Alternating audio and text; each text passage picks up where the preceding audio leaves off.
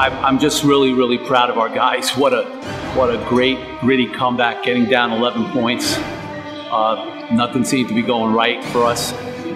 We had a little defensive lapse, and they took advantage of it. And probably, I guess, at about the 7-8 minute mark, our guys just picked it back up. I think they get some confidence, and certainly, you know, what it takes to win close games. There's nothing like it unless you're in it. So it's a great win for our program. I'm a part of 500 wins for the program. They're not my wins, they're our wins.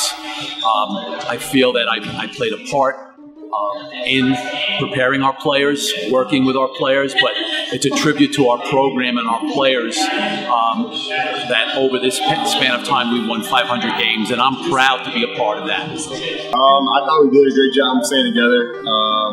You can see at about 10-minute mark they made a run. We ended up going down a little bit, and we really kind of got together in the timeout. We made some stops, we stuck it out. Really trying to make a defensive stand, which we were able to do, get out in transition. Yeah, I thought Joe said a lot of good things. I thought we started off a little slow and then picked it up a little towards the end of the half and then made that run. I think Joe hit some big shots for us in the zone.